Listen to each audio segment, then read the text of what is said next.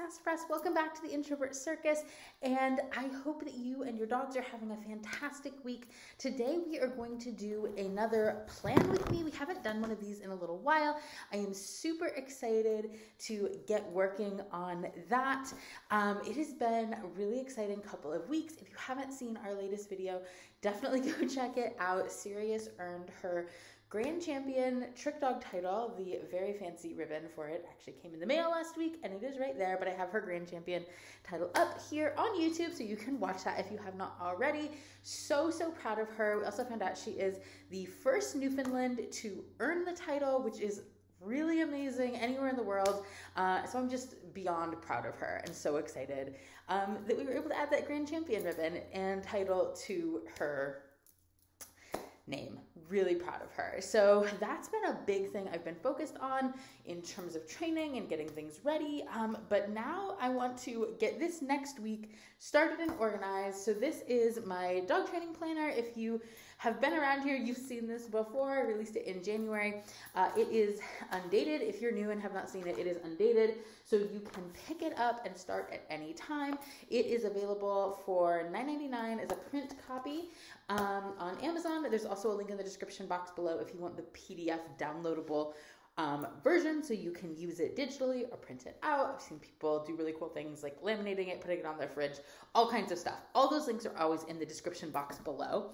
But I wanted to get planning for this week and talk to you about what my strategy, what we're focused on, and some exciting things that are happening.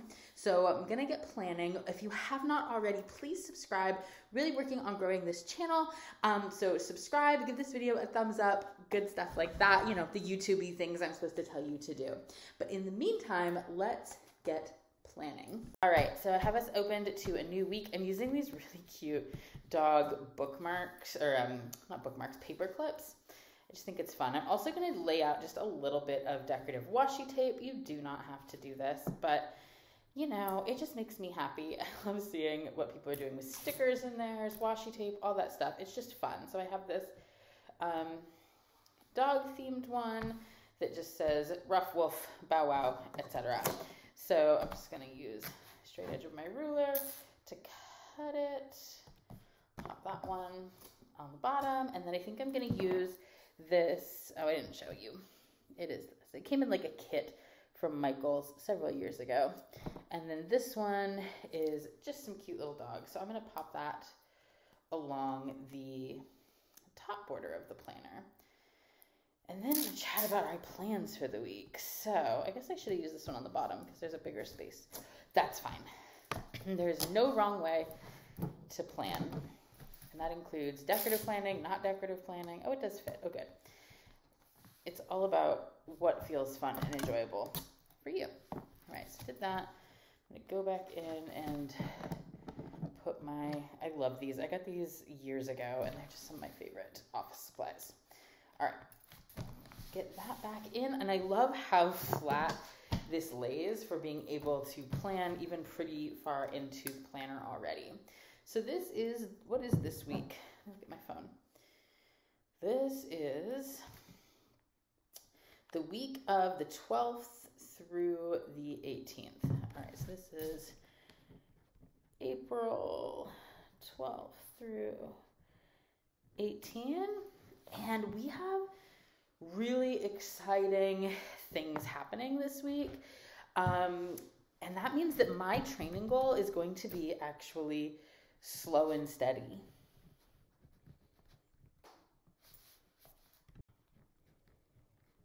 And that will make a little more sense in a minute, but we have some exciting things happening, and I'm definitely somebody who can get overly excited, and I want to make sure that I am going just really slow and steady, and I'm going to put parenthesis foundations.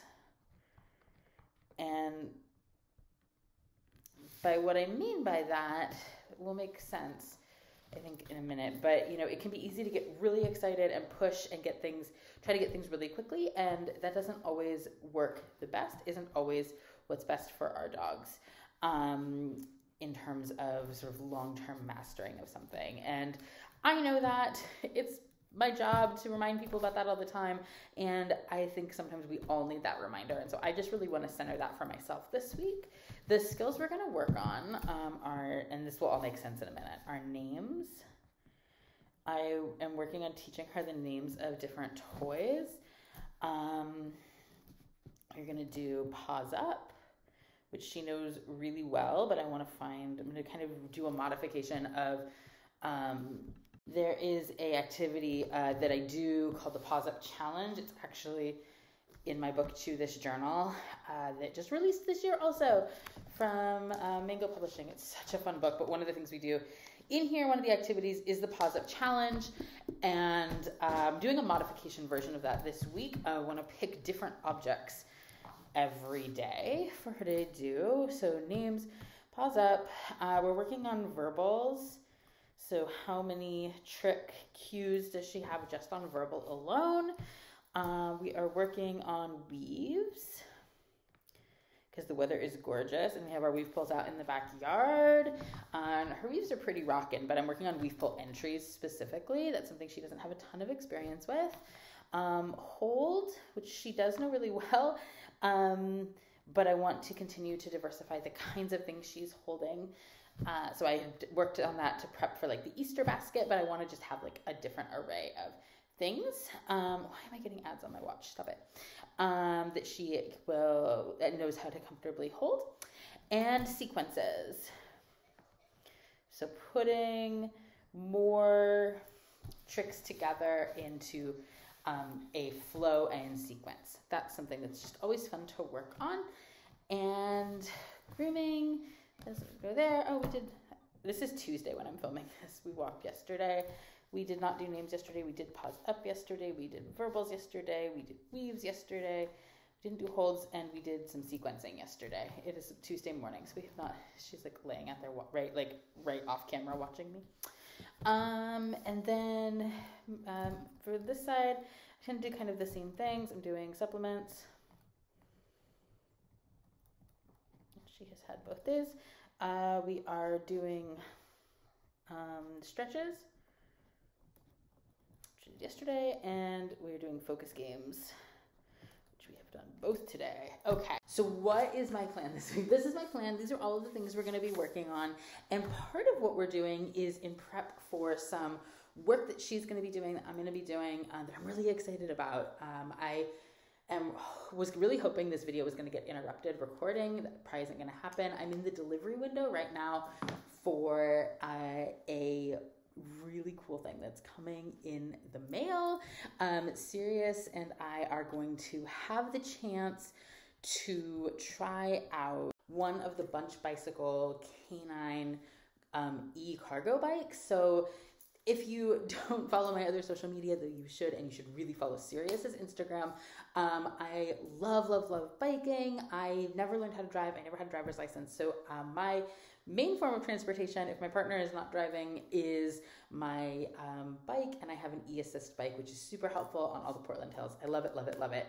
And so when I saw that Bunch Bikes had released a cargo bike that was designed for very large dogs to get to safely ride, like strapped in, I was so excited.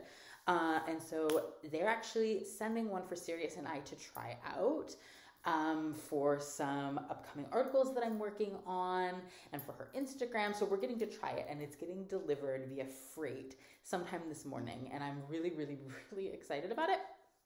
And at the same time, Sirius is incredible. And she's also a dog that can be a little spooky or a little wary. She kind of has two perspectives about things. She can be absolutely wild and reckless with her body, or she can be nervous, and she's a little bit of like a horse in that way. So I know that she's probably going to be spooky about the bike because it's going to look weird and different from a regular bike.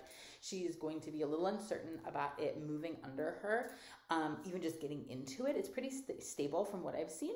So that's why we're working on Pause Up again. She knows Pause Up really well, but we're working on Pause Up in different situations and then getting into it. So I want to read that main foundation goal slow and steady.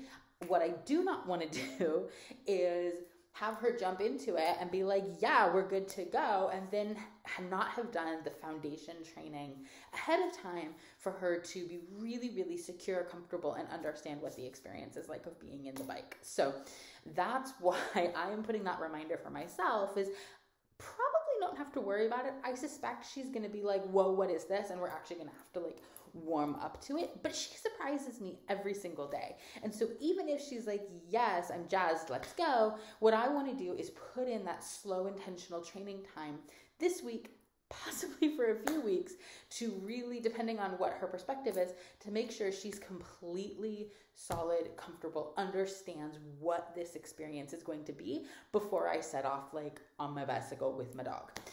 So that's the reminder for myself to really, really focus on my dog, to focus on staying steady, to really work those foundations, because that's what's going to pay off in the long run of this being an enjoyable recreational experience for us that we can replicate, and that I won't have to go back and train things later because I pushed or rushed those foundations. So that's the reminder for myself with that. And I, obviously this is specific to like, we're getting to try this cool e-bike, but it's true in all situations. There can be such a rush. I see this so often, and it's always been the thing. I remember, my God, 20 plus years ago when I started in agility, people would come to agility and the first thing they would ask is, when can I compete? When can I compete? And I get it. It's exciting. People want ribbons. I get it.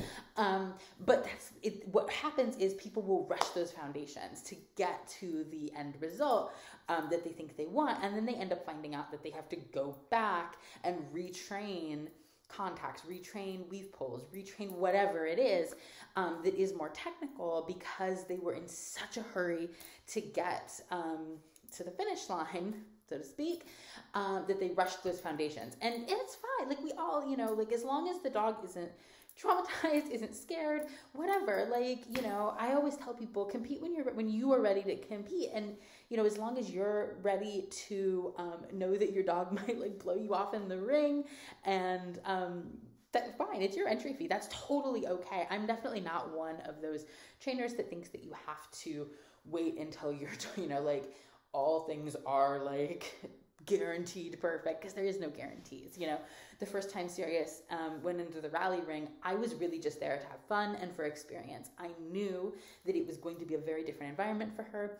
I was completely fine that we were not going to cue that day. And we didn't cue that day. She had a great time. That was my only goal. So when I say that, like focus on the foundations, I'm not saying, only focus on foundations forever, because I see people that get stuck in that trap too, where they're like, they're never good enough. Their dog is never going to be good enough. So they never enter. They never, go for that trick title, whatever it is. That's not what I'm saying at all. What I'm saying is focus on fun. Make sure you are all having fun. That's the most important thing. It's something that I talk a lot about in Chew This Journal, and also in my book, Tricks in the City, with teaching these tricks. This isn't about perfectionism. This is about fun. That said, make sure you've laid those ground rules for yourself of that. Focus on those foundations. Make sure those are solid with your dog, that you're not like, oh, my dog's kind of worried about this, but I'm going to push on anyway. That's not what you want to do. What you want to do is make sure you're moving at your dog's pace. You're meeting your dogs where they're at, and that you're ensuring that you are both ready to go to the next level, whatever that is for you. So that's the reminder for me this week. I'm super excited about the bike, and I know that it's something that will be a little different for her. And mostly the reminder for me is that she's a unique dog. All of our dogs are unique individuals. And in particular, my two dogs that passed, my senior dogs that passed in the last year and a half, were both dogs who would have immediately been very, very comfortable with the bike, because they're dogs who were really into being on things that move. They're not dogs that had knee surgery. They were not giant dogs. And so I just knew from carts and boats and things that both of those dogs did, this would have been just a very natural, like, oh, okay, it's another thing that moves. Mostly also because they were much, much older, and that foundation work had already been laid. So this is the reminder for me that she's still, even though she's 4, she's still learning all of those foundation pieces about things that move, in large part because there's just fewer things that she fits on that are going to move. So unlike my smaller dogs who had like been on boats and been on floaties in the water and all kinds of things, because it was very easy to put smaller dogs, wagons, things like that, she just doesn't have that same foundation skill yet. So I need to teach her that now, and then I think she's gonna love it. So that's my big training plan for the week. Let me know what you are working on with your dogs this week. If you have the planner, definitely tag me on Instagram or Facebook. Post it in our training group on Facebook, any of that stuff. I'd love to see what your weekly spread looks like, what you're working on, and I will see you again in another video very, very soon. I hope you and your dogs have a fantastic week. Again, don't forget to subscribe, hit that notification bell, and I'll see you very soon. Bye.